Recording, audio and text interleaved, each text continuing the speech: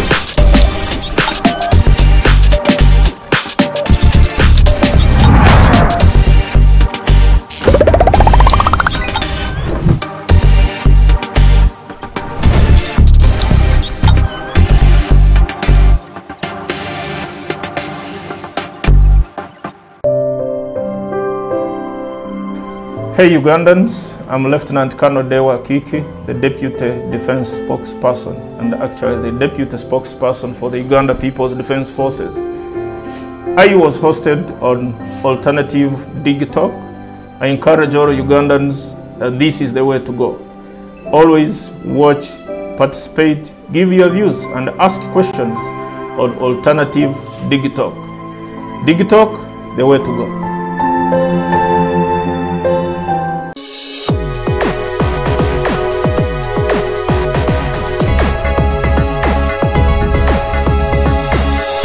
Alternative Dig Talk. Real issues, real talk.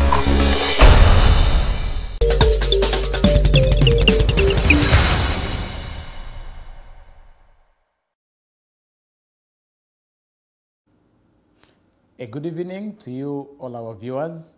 Thank you for joining us once again on the Diaspora link. This is your host, Nixon Segawa. I'm so privileged and I'm so blessed to be hosting you, to be your host for yet another year. Happy New Year to you, all our viewers. I hope and I pray that this year will be so wonderful to you. Mbasabira munyumiro omwaka gubaberere mulungi nnyo era mbagaliza omwaka omulungi, omwaka ogw'essanyu, omwaka ogw'emirembe, nammwe abakola buli kimu ekisoboka okulaba nga muzza abaana ku masomero. Tubasabira Katonda bawo obusobozi era abanguyizeemu musobole nammwe okuzzaayo abaana bammwe. Tujja twala omukisa nate okukubiriza abaana bonna abavudde mu ssomero okubasaba bannange newankubadde okoze ku ssente ng'olaba zinyuma naye okusoma kye kisingira ddala obukulu era tukukubiriza oddeyo osome. It is so wonderful. Today we are really having a very wonderful topic. This program, the Diaspora Link, this is a program that looks at the plight of all our brothers and sisters that are out there.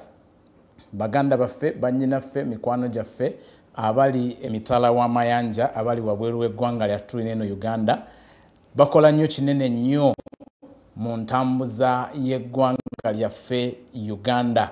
Y'ensonga lwaki twasalawo ne tugamba nti katufuneyo program efira ddala ku bo ebakwatirako ddala era ng'eno programu yammwe baganda baffe abali wabweru w'eggwanga. Bwe mugendeeyo gye mulaga twetaaga era tuba twagala nnyo tusigale nga tukwatagana wamu nammwe. Y'eno link gye tuteekawo okuba nga tusobola okwogerezeganya nammwe baganda baffe abali wabweru w'eggwanga ate n'ensonga zammwe ezo ezibanyigiriza eyo gye muwangaalira okulaba nga nazo zikolwako. Olunaku lwa leero tulina omulamwa omulungi eddala era omunyuvu era nja kukusaba gwe aliko ssaawa zino oddire kalinki ako okasharinge okagabaneko ne bano obagambe nti nno mujje tuwulirize ensonga zaffe mujje tulabe abantu nga bakubaganya ebirowoozo ku nsonga nate era eziyamba ffe abali w'eggwanga. Omulamwa gwa leero mulamwa mukulu nnyo. Tuzze twagala okuba nga tutunuulira engeri gye tusobola okuzimba mu diaspora ey'amaanyi awo nno esobole okuba nga ezimba eggwanga lyaffe. strengthening diaspora for nation building. A lot of nations, you can mention Ethiopia, Israel, and other nations were all built by the diaspora. Their economies have been strengthened by their diaspora.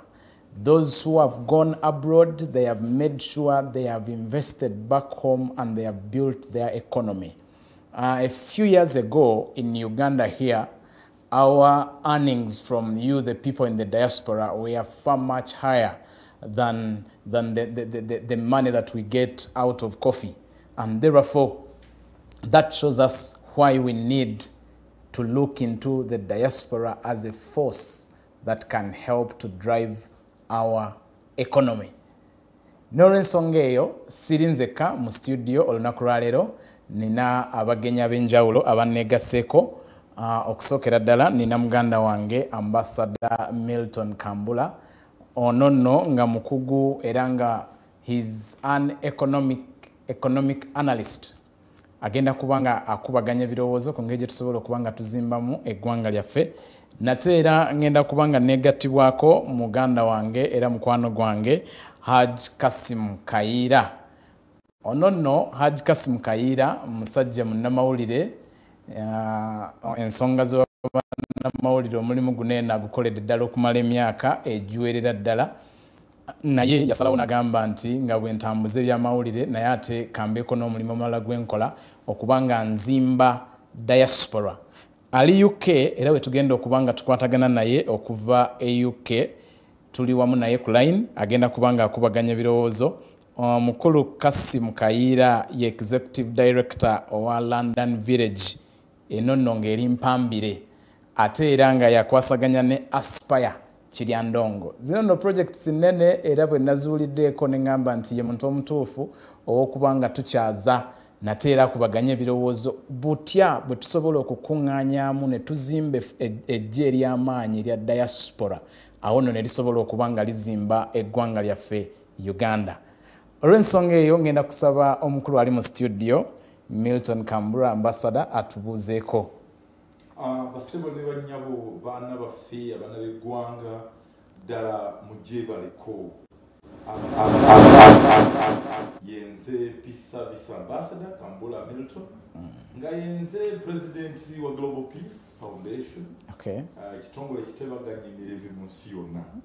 Ate nga ndi mu babayita bateba analysts mu Uganda, omuntu atunulira ebintu bya economics. Tugagawa tutya, tuyambaganye tutya, katale tukajjewa, value addition tukoze tutya, technology kyetagisa. Naye ng'ekyo sinaba kituukako bannaye mwebale nnyo okuteekawo infrastructure no y'amaanyi bannange gwe mulundi gwange ogusoose okujja wano physically, but you have been meeting me. I am very excited with such a kind of technology. I wish really other organizations and even our ministries learn from you people, so that we take now the digital technology to drive the agenda 2040 through some of these platforms, using this platform. Yeah, okay. And I thank you so much, sir. Welcome, and we really take that commendation seriously. It is on a welcome note. Natera kanyanirize muganda wange Kassim Kayira naye atubuuzeeko. Yes, Kassim. Diaspora link ku program eno nsanyuse nnyo ssebo okuba nti okyaziza ku program era nsuubira nti tujja kusobola okuba nti 2-3 bye tugaaya naddala okulaba developments eziri mu kugenda mu maaso mu diaspora. Uganda diaspora yaffe esinga obunene. Diasporas wena statement gye wakoze ng'okulawo n'ogamba nti diasporas zisobodde okuyamba amawanga gaabwe okukola ebintu ebyenjawulo. Ugandan diaspora unfortunately yaffe yatandika ng'etandikira mu banoonyi b'obubuddamu, abantu abadduka Uganda. Emirundi mingi ate babanga abantu ba families za government balina category mwe bali, nosanga abasigadde twasobola nnyo okuba nti tuyingira mu category eyo. But right now emyaka gino 33 egiyise wabaddewo increment namba okweyongera ku muwendo gw'Abannayuganda abali wabweru wa Uganda ng'ekibatutte tebadduse bya bufuzi bambeera za butabangufu obuli mu ggwanga, wabadduse obwavu bagende basobole okuba nti bakyusa embeera zaabwe. numbers zino nene nnyo bw'olaba mu Buwarabu, bw'olaba mu Europe, bw'olaba mu America, bw'olaba kumpi bannayuganda obasanga abantu bonna. Kati amaanyi agazzeemu wano genda banti g'amaanyi gagenda tuyamba okuba tusobola okukola ekintu kino. So nsanyuse nnyo okuba nti program eno ezze kubanga right now embeera etandise okukyuka. So nze ndi musajja munnamawulire nga bwe wannyonnyodde ate nga ndi mulimi nti obunnamawulire mbuddukanyiza wamu n'obulimi. Gye nsobola okuba nti okugulu kumu kubeera wano ate okugulu okumu ne kubeera mu Uganda, which is quite interesting. So tweyanze nnyo sebo okuba nti tukusobola okwogera ku development eziri mu diaspora, which is very interesting. Ne government etandise okuba nti eraba amaanyi agali mu diaspora. Okay. Yes, Mukulu Kayira tweyanziza era twongera okukwaniriza.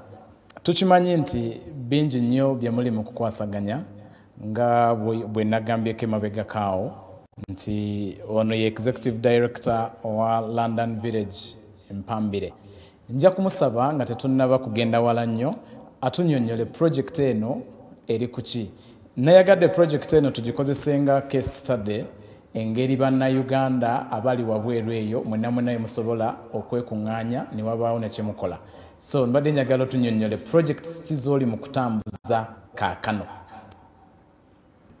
Sebo weebale nnyo. Obunnamawulire mbumazeemu emyaka egigenda okukwata kumpi 30.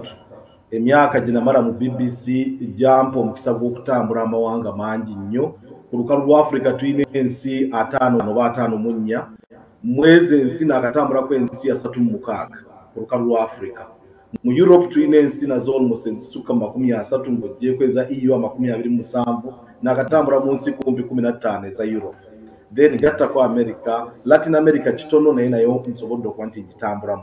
Mu bino byonna nina kye ŋŋenze ndaba nti lw'otambula ebweru olina ideas z'ogenda olaba n'olwa diasporas naddala olaba ensi nga Philippines ezaafuna abantu baabwe okutandika okufuluma mangu nnyo, n'olaba Bangladesh, n'olaba Indonesia, n'olaba Buyindi oba India, n'olaba Pakistan, n'oddayo awaka n'olaba projects ezisobodde okuba nti zikolebwa zeewuunyisa. So one of the things ekirowoozo ebimu ku byanzijira ne nga nti mu time gye tutuuse mu kino, one of the areas we tuyinza okuba nti tutandikira. Mwami simanyi oba ompulira ng'eddoboozi eri curtains in the background. No, nkuwulira lakini simanyi oba ompulira. Okay. Yes, kati ne mara okuba nti tutambule tulaba developments ezibaddeyo n'olaba progress ezikoleddwa mu mawanga amalala ne ŋŋaana ye waffe. Buli wodda n'olaba abantu nga babeerabeera mu kavuyo. Projects ezagezaako okujja for example naalya katono national housing right nejjamu kati ng'olaba n'engamba ffe abantu ababeera ebweru ne tubeera mu mbeera ez'okubonaabona n'omenyekera ssente.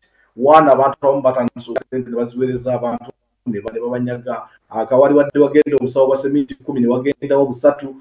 Embeera zino zonna zajja ngenda abantu omuntu azaazimbye ennyumba ey'ekitalo naye nga weeri ate olina kubuuka mwalayo n'ogenda okutuuka ku maka g'omuntu wazze omaze okuzimba ennyumba ey'ekitalo wano wennyini wazze ataddemu akantu katengerera ogenda okulanga there is all nti nawo za issue. So ntandika nefuna ekirowoozo ne ŋŋaano lwaki tekisoboka okuba nti tusobola okucreatinga village eyaffe tulonde abantu tuve mu mugotteko guno gw'e Kampala tufulumeku ebweru because olaba nti infrastructure government zeegenze eteekawo MPG Express yine tutuusiza ddala okutransforminga oluguudo lw'e Masaka olwo ne access ebadde eruliko. Otandika okulaba side zino nakawuka oluguudo oluva ekisubi olucrossing okuva ekisubi ojja ogw'e Katende nga tomaze genda kwetoola Busega na Kyengera. Problem y'ekyafika essaawa z'osobola okumala mu traffic awo, how inconvenient it is. So tumala okulaba endiga nti no okwata ku luguudo lwata ku Kiryandongo n'olaba nfuluma kati e Kampala faamu yange eri Kiryandongo naye ngenda okugula Kiryandongo nga nsose kusenga Bombo. Ebombo ngenda okulaba yiika njigula ku $8 million mu myaka gya 2014, 15, 16. Right now yiika y'ettaka Bombo Kalula awo mu bitundu byawo eri mu $30 million, $2.3. Ndaba stretch okuva ku $8 million okutuuka ku $3 million. Nga distance ya mayiro zokka 20 okuva e Kampala. So these aspects nengamba no abantu abagazi gwensobola okuba nti nnundira nga umyumba ku nkoko nnyingidde embuzi n'ente nnyingidde okwagala okulima emmwanyi nnyingidde okwagala avocado nkoze ntya ogenda okufumamu katono nnyo Ekiryandongo ogenda okuba abantu bw'obadde osasula ettaka $8 million ozenga wano ogenda kusasula $2 million, $1.5 million. Definitely abadde agenda okugula yiika emu mwe bombe ya milioni 8 waliwo enfulumyemu nga ndi ku chorus 2 hours and a half nga mazo kuva Kampala ndiki mazo kusomoka not believe it ogekulanga time jamu ava mu Kampala ogenda okutuuka ekisasi ngono yakutte ku lw'eggulu n'asobola okufuluma ekibuga at a cheaper price n'ofuna ettaka eryosobola okuba nti osobola ogenzi wali ofunye ettaka 2 million still wogera kuba nti abadasasula milioni 8 ku yiika emu wali ojja kuba olina yiikaazi 4 it starts making a difference n'ofuna abantu abagazi n'osobola okukola by'okola so idea nezijja neŋŋaano the first thing is lwaki tetufuna abantu abasobola okubeera planned government lwejja nesanga ettaka nga gazi kubanga one of the biggest problems that tulina ddala ku luka lwa Africa ye land fragmentation ettaka okutuka omuntu amala okufa Kayira fa nina abaana 6 abaana bajja buli omu n'agabana n'atwala akapande pandike ugokulanga akataka tekamala naye kati bw'obantu ine ne bwe kiba government kulisaba nti twagala kubo twagala masanyalaze twagala mazzi this become very easy ngogenda kujja otuuze 120 families which is what done in pitch so tumara okufuluma ntugere empambire bure tufuna abantu tumara okufuna ettaka erigenda okusenza abantu families 12 so far kubanga abantu bakyagrowinga naye twakwata abantu 120 families zone zigamba nti no tukutta amaanyi gaffe tugatadde wali about land nga wetudde omaze okuteekamu enguudo omaze okugisala oteekemu facilities oteekemu eddwaliro oteekemu parks oteekesaawe obeera nti omuntu afuluma nga oli mu shopping center nga omuntu olina kikufulumya contained village it becomes very easy okujja providing facilities zibeere eddwaliro zibeere fire brigade zibeere biki coming into this and for that last year twasobodde okuba nti twafuna ettaka eryo and for us this really marked a very beginning era kitumya kubanga abalimu bonna bankuba kyeyo abantu baawulira nti concept yakola mangu ne tugamba nti waliwo ebintu ebikulu bibiri buli wofuluma Uganda abantu abamu bagamba nti omuntu avudde Uganda bw'akomye wazze ne yeekozaakoza gy'ofuluma eno ina embeera z'osangayo ziina influence gye zikubeera nazo okukola emikwano mu bukadde kizibu kati ng'abantu abawangayidde eno mu mawanga batukomawo Mr. Kayira sorry to interject twagala okubanga tutegeera families zinene 12 zoyogerako zonna z'Abannayuganda bali UK mwakikoze mutya okubanga musinkana ne musalawo okubanga mukola project oba project eno ya muntu sekinoomu ng'agenda kubaaguza ttaka abatuuze abali UK kino kintu ekyenjawulo it's not people in UK it's people in the mukama katonda mu bizibu aina emirembe ate gyaleeteramu COVID-19 yafuuka rallying point kubanga COVID-19 lwe maro tutandika okukola Zoom ng'abantu communication yoleze ku Zoom tutandika emisomo gyatandika nga misomo gya ddiini bamaseeka ne bajja ne basomesa ab'ebyenfuna ne bajja ne boogera and we started getting a rallying point tugenda okulaba nga Zoom session yaffe esobola okutulako abantu 300 in one session abantu abali zi Australia zi Netherlands zi UK zi America ne tugamba tumaze okufuna pool abantu bano this is a very good grounding gye tusobola okukozesa kaakati okusobola okuba nti tumobilizinga ati ekirowoozo kyange kigenda okujja ngendo kiguza abantu nga bakiraba immediately wano tewalimu byanfuna nti personal yenze nengula ettaka no it was about people abamala okuba nti baregistered ne bagamba abannaye tunoonye ettaka ne tunoonya ettaka ne tuligula wamu naye kati of course once you get to the level of government mulina okuregisteringa company nebeera registered nesasula emisolo gya URA netuba nti mu kuregisteringa company kati otandika administration y'ekifo naye nga this is not owned by anyone this is owned by everyone abantu zino families zonna zajjawamu ne bagamba nti bannaye Kayira tulabye point gy'oleese okufuna emikwano mu bukadde kizibu okufuna abantu awali planned n'obeera abantu kubanga embeera zituwangayiddemu eno olina obulamu bw'omanyidde oyagala ojja awantu nga wali organized kati nawa era ogenda kujja enguudo zimaze okusalibwamu amalwaliro we gagenda amasomero we ganaagenda ebisaayo bigenda everything nga biri self contained within that village kati obwenti gy'osojja okucreatinze nga obulamu bwe basengudde wano ojja obuteeka buteesi ewaffe nga tolina kyukyuseemu. Okay. Tweyanziza nnyo mukulu Kayira mu byayogedde nina bingi byenfunyemu Abannayuganda beekuŋŋaanyizza nga bwakunyonnyodde nti beekuŋŋaanya ku Zoom mpola ne bagamba nti naye kati wadde tusisinkanye mu kinyumu oba ku lw'ensonga ez'eddiini oba ensonga endala lwaki tetubaako ne projekiti ze tukola ngaffe abannayuganda abali wabweru w'eggwanga bwenzikiriza ne batandika kubanga batunulira project ya real estate okubanga bazimba kye bayita London Village. Nga economist njagadde obeere ng'otunyonnyola entandikwa eyo ey'abannayuganda force eyo etandise etutwala wa mu kuzimba eggwanga lyaffe oba kiki okyogerako ku nteekateeka nga bw'ozuulidde? Ekisooka njagala kwebaza. I really thank our brother for one mobilizing the Uganda's diaspora in London and across the world. This becomes the backbone where now economic development can start. Kitegeeza nti mu bye tukola gwe nange n'omulala ebyenjawulo bye tukola oli akugambye nti byali bya ddiini kati abantu bwe bajja nalaba nga abantu baweze 300 nagamba kati ndowooza tutekemu ne kano kubanga ebyaddiini nga temuli economic development mu kyasa kyetulimu bibyampewo kati olaba kyakola kubanga olwedde abantu bali bekkiririzaamu mu ekibayita obuntu okujja wamu kati vision eyo prosperity netandika. Mwebaza nnyo brother, webale nnyo. I really thank you and really this is a model. Now the role of the diaspora is particularly segmented into two parts. The first one is to market Uganda and also invest in Uganda. Those are two specific objectives. Market Uganda and invest in Uganda. Now, the issue is, in the last 50 years, Ugandans abroad they were operating in reverse gear. Reverse gear means they even did not know that they can be a force for peace building and economic prosperity back home. So, in other words, ebadenga movement ya kuyamba kujako governments. Diaspora. Diaspora.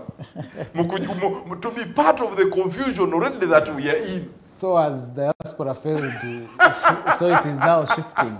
Now, so is it a plan by government that now we should shift it to... God is intervening. God is intervening. Okay. Because the United States, the last 100 years, their focus has been to build a united nation, not fragmented nation. So whether an American is in Uganda, he's working to making sure he contributes to the strengthening of America's vision. So are Ugandans doing the same?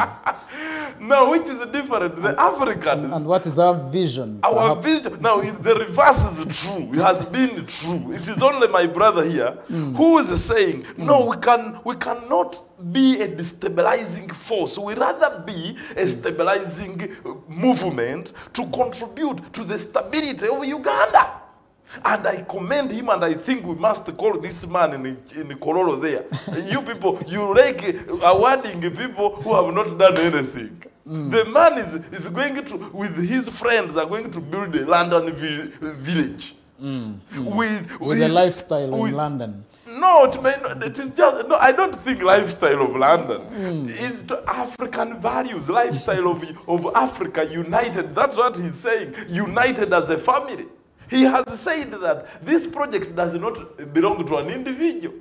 He has said that the project belongs to everyone. This is a very good vision. So the role of Ugandan diaspora is in particularly to making sure the economy becomes competitive. For example, we have what we call bankable projects.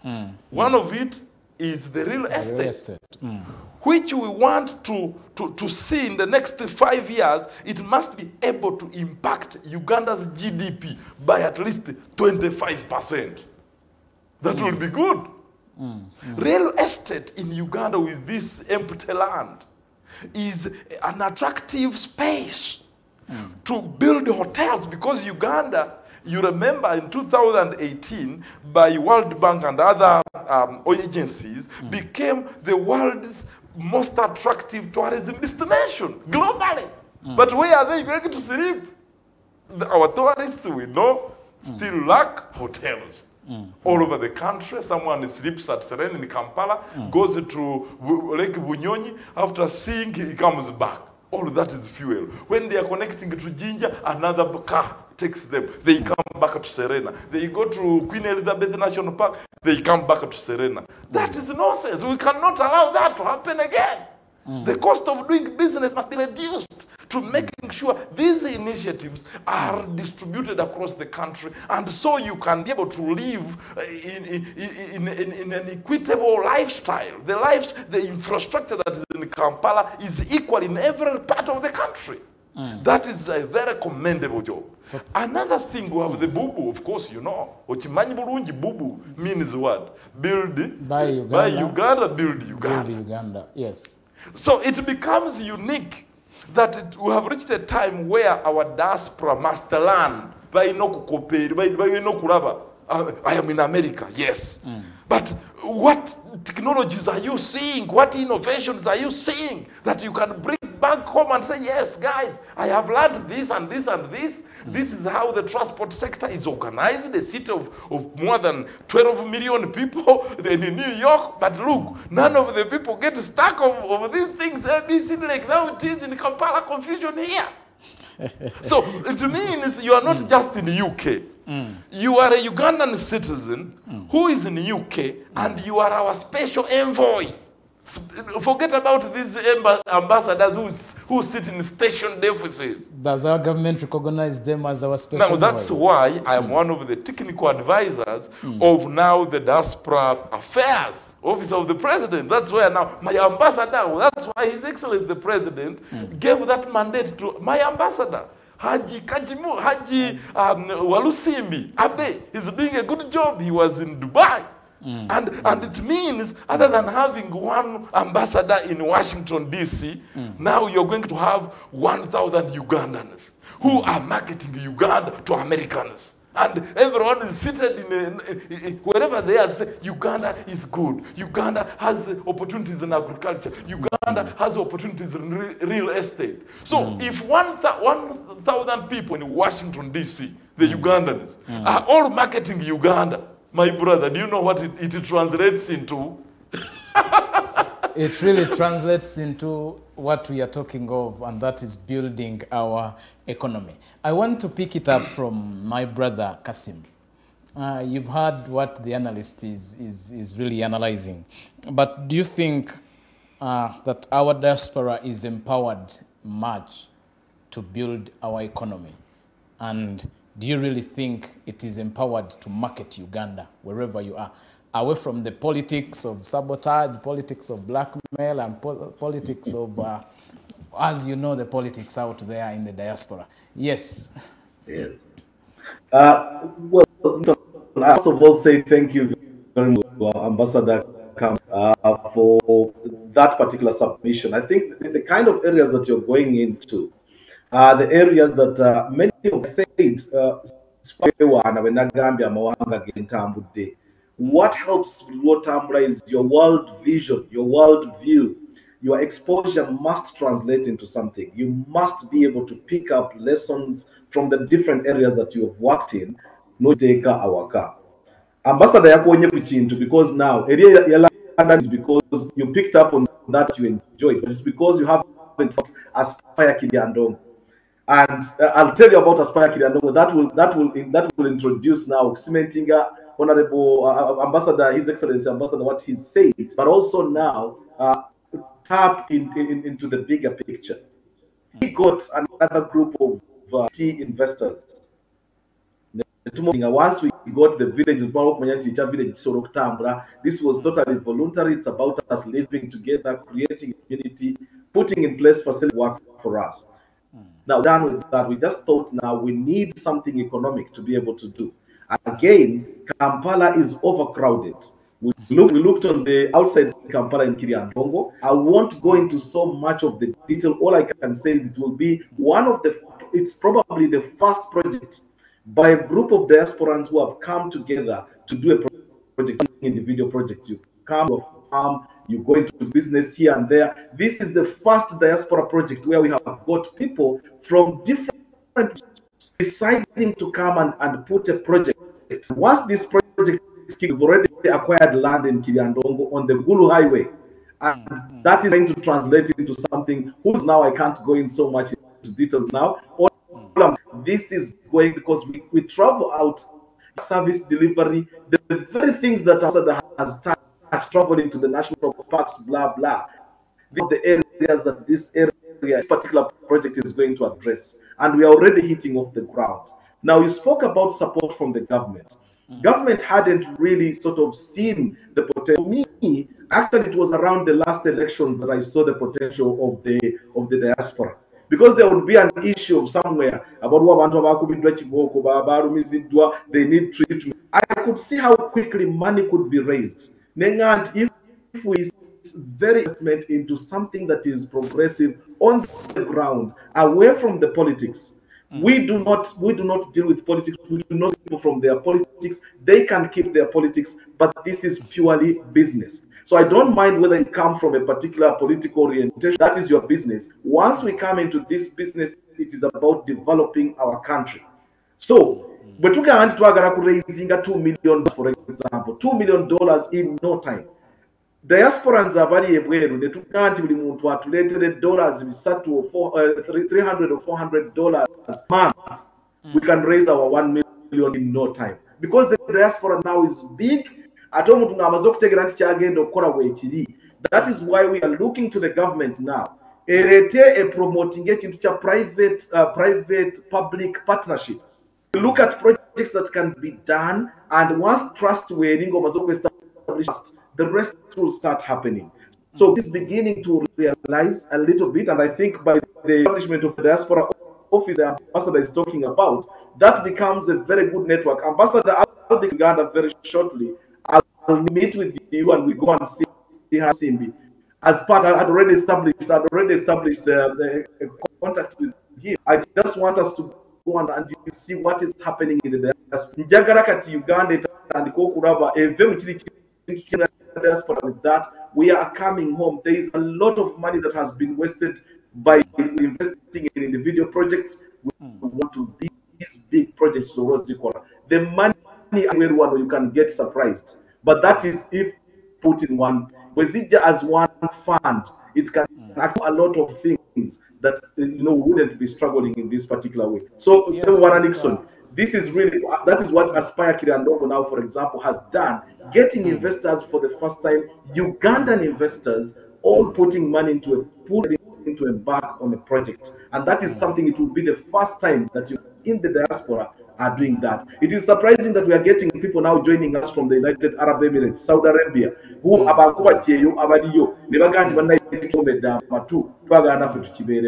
that is the start. It just means already having a meeting at the investment authority, and they are very supportive about this. So we need these areas, this support of making sure the projects is wow. Biggest problem, Ambassador, in Uganda is the bureaucracy. Middle managers are about to take what needs to happen. Kaiva one, nganguteli infu yange ya 1 month. Njagaranzi je tukole tufune echapa chifulume tufune processing ya one tufune tractors. Ogenda okulanga bureaucracy that is frustration for business. That does not create an environment for business. And what we need now is once we have come in, we need to get the support so we can these projects. I've seen it happen in other countries. There's no reason why it shouldn't happen. Yes, Mr. Kayira, botunulamu abantu abasinga babeera balinda gavumenti esobola okubanga yebaleetera okutandika projects ng'ezo. Mwenga mmwe kiki ddala ekyabasiikudde ne musalawo ne mutagamba nti katulinde gavumenti tulyoke naffe tutambule? To wait for government kubanga abantu abali ebweru wano nkugambe ne mugamba bugaye tuli muntu alete $10 kyokka n'okugamba muntu noonyeza $10 a month n'okwata abantu 30 njagala omubuulire sente ezo ozitranslating mu sente ezo e Uganda bwekuba senyi bwekuba kusasula byapa bwekuba processinga kiba kyakikozedda era ensonga lwaki kubanga ebintu bya gavumenti biriwaawo bureaucracy ya gavumenti wagenda tibamala okwebuuza kono bamala okwebuuza kono bamala okiyisa mu parliament fe ebyaffe tuba tumaze okutuuzizza yegala gavumenti kyo tujagala kutwagala nti abafu wano weetaagawo oluguudo gavumenti tetukolere enteekateeka gavumenti yunra mu creating ekkubo wano mangu tusobole okuyamba okwanguyiza abantu bano okusobola okukola ekintu kino. This is what we are looking at. And government kijja kujangwira ng'emanyi nti erina abantu 30 beediringa nabo ez'omuntu omu Kayira nga Ssekinnoomu. It makes a lot of sense if you come as a people, then it creates kati bw'ogaa nti nguudo bw'ogaa nti masanyalaze. These are things that are easy to avail for a project once government knows it is dealing with many people. And that's what we want to tap. Thank you so much. Ambassador. Yes, sir. Boje yo role yo gyokola ne omukulu ambassador Abe Walusimbi ali mu office ya Senior Presidential Advisor on Diaspora Affairs. Yes. Ogambye nti yegwe technical director. Okay. Government kiki eri mu kukola obanga office ya mu kimuli mu kukola okulaba nga mu prioritizing diaspora as a source of revenue? I want to tell the country and the whole world that it has not been a critical priority of making sure we strengthen and consolidate the benefits of the diaspora community. Right now, after the appointment of Ambassador Abe Walusimbi, we as technical personnel are actually very busy crafting what I would say building the diaspora economy. It is for the first time Uganda to talk about these things. Because in Obote's regime, or in the India regime, people were just running about because Uganda was the most feared nation in the whole world. That was the time. How would you talk about diaspora? People running away. So our office is very busy. One, we are looking at building a policy of making sure everything is streamlined under the policy, the diaspora policy. The Ministry of Foreign Affairs, of course, we appreciate, but they had the limitation. So by this office, it means that the diaspora people and that community are going to be protected. Two, we have many meetings going on with Uganda Revenue Authority so that our diaspora community benefits from the tax incentives, benefits from the investment opportunities in the country, rather than the Chinese taking the market share of this economy and the benefits to these foreign investors. The Ugandan diaspora, because they are the children, they are the Ugandans by not just by registration. These are Ugandan children. They have the constitutional mandate actually demand that they should enjoy the benefits of their country. So it's one of the things that we are on. Two, we are also building a database. This country does not have a database to actually ascertain how many Ugandans are in New York, in Guangzhou, in South Korea. We even don't know whether we have Ugandans in North Korea. We don't know. We don't know about Cuba.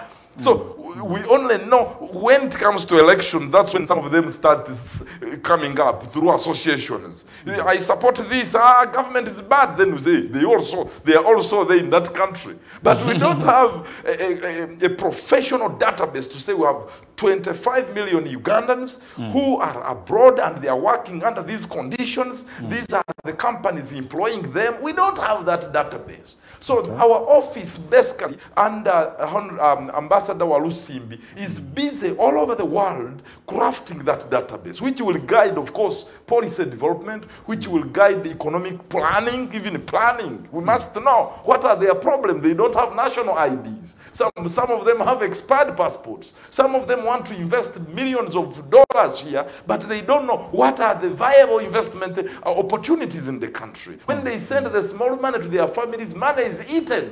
And the legal procedures going to court. So most of them have given up now. So I really give you confidence. I have told you, I am here and I am speaking with authority to tell you very soon, that diaspora economy and sector is going to become viable to influence Uganda's GDP. That is one. Two, to making sure the diaspora community contributes not only just in economics, but also to the peace and stability of the country.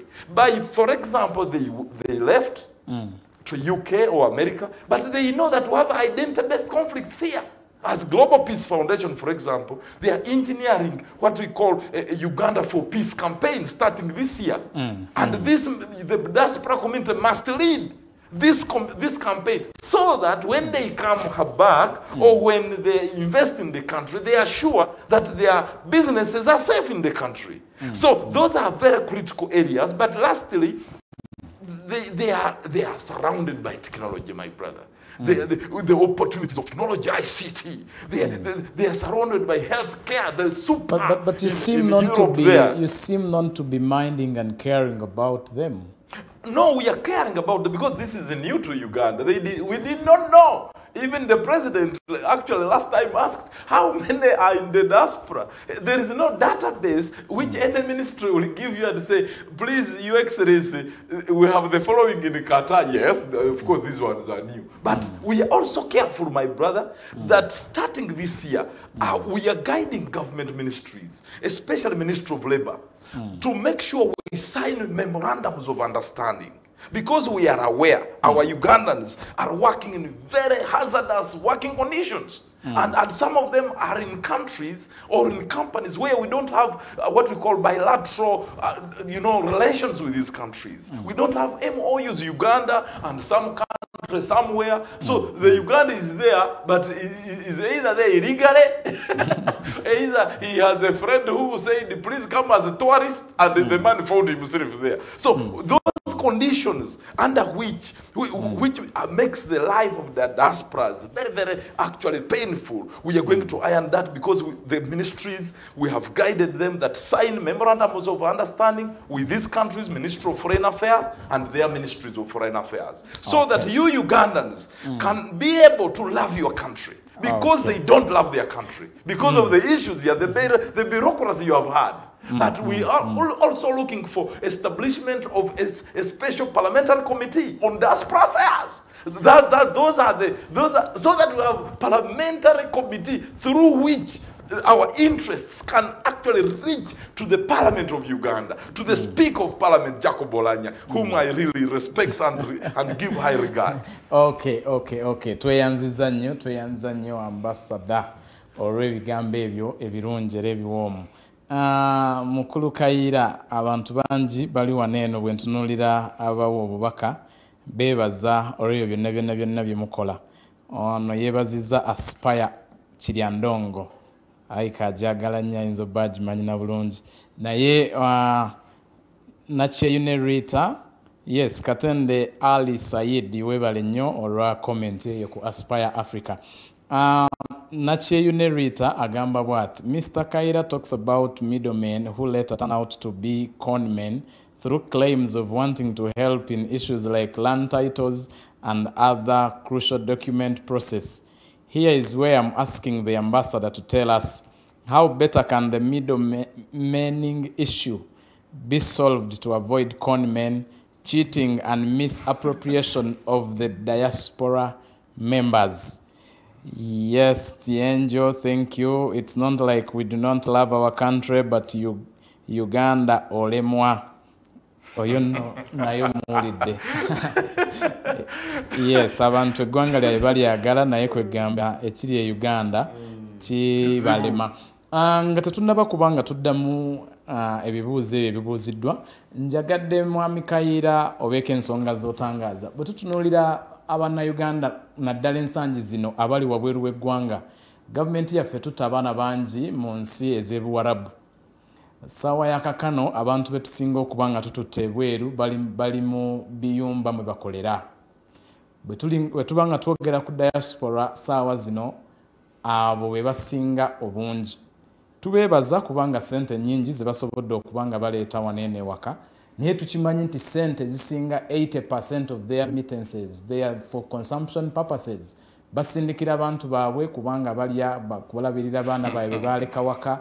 Kubanga ne ssente n'okuziika n'okujjanjaba, kubanga ssente ze bakola wabweru w'eggwanga ng'oggyeko oboolyawo abamu baganda baffe nga mmwe abali mu nsi nga UK oba US. Naye tututte bangi mu nsi z'Abawarabu. ng'embeera gye bakoleramu mbeera mbi, mbeera enyigiriza. Kiki kyolowooza gavumenti yaffe kye yandibadde ekola okubanga eteeka amaanyi, kubanga bwe twogera kuteeka amaanyi mu mmwe abali e UK kiyinza okwanguwa okukuŋŋaanya abantu n'omugamba nti leeta $100 kisobola okumwanguyira, naye kati twogere ku force ennene gye tusindise e Buwarabu naye nga terina bwogerero. Kiki ekiyinza okukolebwa okulaba nga nabo bambazibwa amaanyi basobole okuba nga nabo benyigira mu kuzimba eggwanga lyabwe? Mwako ojja kwewuunya kati mbadde njagala kusaba ambassador one of the things ebimu ku bizibu bye bisa mu nkola n'ebikwasa abatabisobola, and that is a problem. Kubanga bw'ojja n'okwata concept nga nnuyi but you don't contact the rightful people. Ffe kati ojja kutuuka wano kati Kayira ku bunnamawulire ndoza part of what helps nze ku side eyange okusobola okumobilizinga n'abantu. One is the connections. Ojja kutuuka ku Facebook nsusa abantu 15 ina followership. Oli ku Twitter mbadde munnamawulire BBC emyaka egisukka mu 10. Ina credibility ekyo creating omuntu n'abaako bwa trusting nga ekigambo ekikuvuddemu entegeera n'enzikiriza omuntu gy'akikirizaamu is different from a get official, which unfortunately, despite all the good, ojja kubaawo some doubt. So part of the process would be bw'ogenda mu nsi nze Kayira ajja kuba mumanyi nti if I want to get people in the US, this is the contact person. If I want to get people in Sweden, this is the contact person. Government yabadde erina okuba nti identify abantu abo to be general politics. Is about Ugandans and Uganda. And a guy, the way we deal with people, the Kayira, you might know if by my political affiliations. For me, what I see is the value of what I can get from you. I don't care what else your political affiliations are. That's because you are a journalist. Well, they are journalists in Uganda. That is single kubeera divisive journalists. Well, journalists bonna baamala okugoruda oba manyijaali. Ekyo nakyo kitta credibility y'omuntu. I'll stay credible because njagenda mu loop and respecting it because he knows that whatever they say to me will be credible. Ngende mu NRM, ngende mu DP, you have that respect created. Kati mbaijjawo mawanga gano ag'Abawarabu already by network, so ojja kwewuunya bw'abaawo mu biyumba whatever WhatsApp groups zajja guide social media naddala mu COVID muno Katonda yatuleetera ekifuuka eky'omukisa. People have created within networks within ministries batumaze okumanya ekiriwo kyekiribwa. It is for government now okumanya people to use government yennyini esooka ebeere sensible about social media emanyi eggwanga kikyetegeeza kubanga tiwabaawo nga munnayuganda agenze n'akoze for example gavumenti baako kyekoze abantu batasituka kulaga buvunaanyizibwa. Ethiopia warned Oman ne bagamba bagenze kansolinga kujjayo bana Ethiopia baabe bonna because of an abuse that happened to one person. Now when government makes a stance kiba kibadde okubeera clear. Kati problem is ojja kujja companies zitwala abantu bweru mulimu government officials. Ojaja gendo ganti wanaogana bwati ateka company ebeera affected ne kutwala abantu be. Tujjemu these individual interests tutunulire the bigger interests z'eggwanga. We have to look at that bigger picture, and until and unless we do that, Bannayuganda basigala bali suspicious of anything that is government. But without taking that away, given the government emaze okulaba initiative ya diaspora nemanya a full diaspora eno balina okuteekawo means ezo ziri sincere. Omuje Uganda nga bagamba nti tuze wakati ne government yagenda mu diaspora nti mwaze diaspora but when you come as a group kyembadde nkugamba nti ffe now a group of 50 investors ne tujja ku meza ntugamba nti this is what we are doing. We are bringing a 3 or 5 or 10 billion Uganda shillings project on the table. There is no way government can't listen to that. You are going to create employment opportunity. Raw materials zigenda kugula buburo etandika okubanga ekulakulanyizibwa. You are bringing all these facilities beyond just movement muze. So government has to see these equals. Deal with the right people, enonya results, these individual interests. Which is always the fault of government when it comes to this. And then they are capable to deliver. What diaspora promotion Uganda investment Peter Muramira. fantastic guy. You listen to this guy in diaspora, briefcase investing. Now, these will need to be supported. However, empowerment nzije Uganda ngamaze okufuna promise yenu ntuke nga mu offices bakurawo tuka ku bintu ebintu Nixon kubuli ekintu ekiruma bana Uganda otuka Kayira mventebe neni nyenyonyi nenzija nentuke London bana akatuke London ngude Heathrow bangude Newcastle airport ekisuko omuzungu amara okukebera passport ya kona amuna ganti welcome nenzije ntebe kaya yankugira abo ndabada ndi mu Uganda passport yagira bakayira not face. This is the first face that you are meeting in Uganda. Nechikutira wo mutima.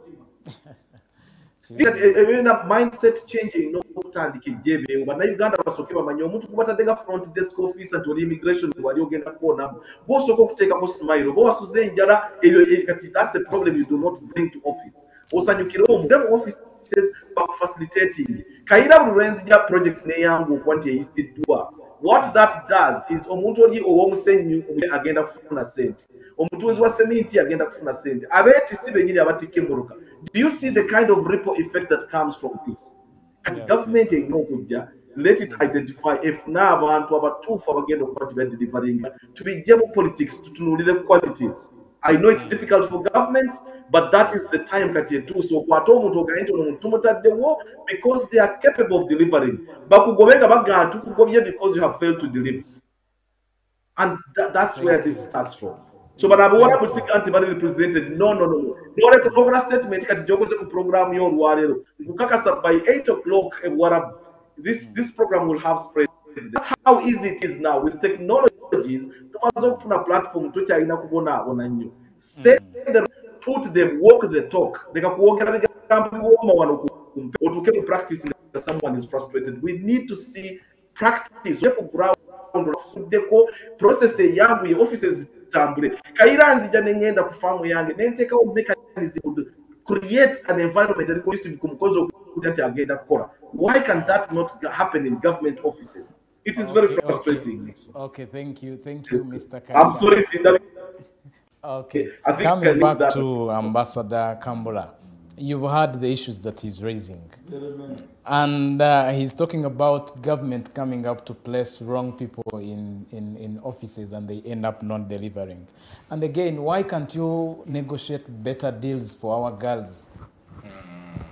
I think I must actually thank him because this platform you are creating here is actually enabling government. The government is listening. Actually, you are talking to government right now. And I know several people will respond. But on my behalf, of course, I have to speak in my own capacity and what we are doing under our office. One is that right now, we have had what we call interministerial engagement. Interministerial engagement, I mean all ministries are coming together to making sure they listen to us. And I have been part of the 4 ministerial meetings where URA, Minister of Gender, Minister of Foreign Affairs, and we have ably given them the complaints from our diaspora communities. One of the recommendations that have been made last year, which is going to be implemented this year, is improved public relations, internally but also externally, which our brother is talking about. So I am reliably aware of the changes in terms of reorganizing the ministries to immediately respond. When you write to, for example, Minister of Trade and Investment, starting actually this month, the emails are no longer going to be dying in the trash. Immediately, someone must respond to that email. And at URSB, now registering a company takes just 2 hours. Now you know that. Online, it is no longer days. Those days registering a company, you needed 2 months. And I'm very happy that anybody in the diaspora can even register online and be able to pay taxes online. Now, that is one of the things. Then the next thing which actually must improve from our side as Uganda is the issue of making sure Uganda Revenue Authority and all ministries now updates the diaspora people. Like you can be here, you check on your mobile phone, you find updates from Uganda Revenue Authority, Ministry of Trade. Those are the things. We want the communication, the linkage between our Ugandans abroad to be aware of what's going on in the country, to be aware of what taxes are supposed to be paid, how to pay, what business opportunity, land, what is the president talking about, maybe, those are the things. Is that the would-be Uganda? Because let me tell you this. China is winning in Africa because they are saying, we are 1.3 billion people in China. We no longer have space. So they are opening China to be in every part of the world. While the rest of the world is still sleeping. So for us, we are opening Uganda by taking maids. That's now, it's one of the interventions, but I think we should improve on the quality, because the economy, people who build the economy, systems that build the economy, is not just every intervention that will work. That's why China is not bringing their housemaids here, because they know at the end of the day, a housemaid will be paid $1 and probably pay 2 cents for a year. So I think we need also to improve our educational sector, our education performance, to be able to produce quality manpower, human resource for the consumption of our resourcefulness globally, so that we start exporting doctors, we start exporting probably engineers that match with the global standards. It means we can trickle in more taxes and widening also the impact of the diaspora on the economy. I think you need also to take up this as we are winding up. Someone, Rita, was asking, how better can the middlemaning issue be solved to avoid conmen, cheating and misappropriation of the diaspora? Let me answer that just in 1 minute. Everyone, of course, who is in the diaspora, this is the time now where we should model ourselves into a viable force, not working through middlemen. No. The government of the Republic of Uganda is now well structured. The middlemen are within government itself and the officials, if you would say. Of course, that is the corruption. That's one of the issues that I talked about. But the issue is, you work with the structured bodies of the country. For example, you want to invest in real estate, or you want to invest in probably technology. The best person to deal with is, of course, the Ministry of Trade and Investment. The Honorable Minister's telephone is on their website. The technical, the entire structure of the whole of that ministry is on the website. So let us use some of these platforms. Then probably we have the Uganda Investment Authority. Uganda Investment Authority is a mandated organ of government to guide everyone who wishes to invest in Uganda. And they have a full website there. They have a 24-hour operating communication linkage. And if you want more guidance on what works, what doesn't work, of course, someone may think of a business which was profitable in 1940. Now, Uganda Investment Authority has what we call the bankable business portfolio on their website. My role now, in my capacity, is making sure we work with our department and particularly engineered towards mobilizing and building the database of the diaspora community, because we don't know whom we are communicating to. Okay. Bwe bitera okubeera wano ku Diaspora Link bibeera binyuvu era bibeera biwoomu nnyo. Mukulu Kayira, ngenda kusaba otusiibule naye ng'otusiibula owulidde omukulu byayogedde. Mu ddakiika ng'emu njagala obeere nga otubuulirako ku oba ddala byayogera mu ndowooza yo bisobolera ddala okubaawo wano ku bwabwe, era otusiibule mu seconds nga 5 tweyanziza. Tabu yonna nze ku lwange kiri kimu nti is one thing, but we need to see walking the talk. Tulina okulaba nga biteekebwa mu nkola kati era obaga nti omuntu asanga mukkiriza ng'asuubira nti gavumenti ekigendererwa si bulimba nabwe kityo tujja kuba tulina kulinda aba implementation ya projects nga bwe diaspora erina capacity nene ntambudde mu bantu ebintu bali mu kulowooza binene nti for example ngambye the second emuleka just in keeping that very strictly ngamu yaffe already someone came to offer okujja okuzimbamu eddwaliro ng'aleeta kubanga amaze okulaba nti alina potential families 12 then area surrounding area yonna egenda ku benefiting. Kati ebintu nga bino government bwe bezze neeba nti creating enabling environment. Ebyesente government ereke creating an enabling environment abantu ebweru gye bali and they are staff. Twagala kyokka tufune facilitation yeeyo ebeere sincere era tulinze amaaso tugatadde ku ambassador nzija. I hope to see you and we take up. Ddala mu programu yaffe twetaaga ba regional ambassadors. So ekyo njagala kikukakasa nti kintu kino kipya naffe tetukimanyi nnyo. So sebo jangu tusomese mikutu gwe tujja ojja tusomesa. So ekyo kikulu. We are going to have these ambassadors. Nange ngansibula mwebale nnyo mbagala nnyo. Please, this is a patriotic studio actually, to really be reminded that West East home is always the best. Come and build your country, because no one else will build this country. And Uganda cannot become great depending on donations. No, we have had donations. But the Ugandans coming together collectively towards mobilizing the different talents we have and the resources that will trickle back to our nation, then we will not, it is not right to complain to Americans, Chinese. It is us using the small resources we have. Combined, we can transform this country. We have the oil, we have the gold, we have everything now. So the future is very bright. Let's promote the vision of one family under God, that regardless of our political affiliations, our religions, our tribes, we can work together because we are one family, one Ugandan family. Okay, thank you. Home is the best. Wherever you go, wherever you travel, remember that you need to build your home country. Nixon Segawa, once again, let's meet on Thursday. Thank you.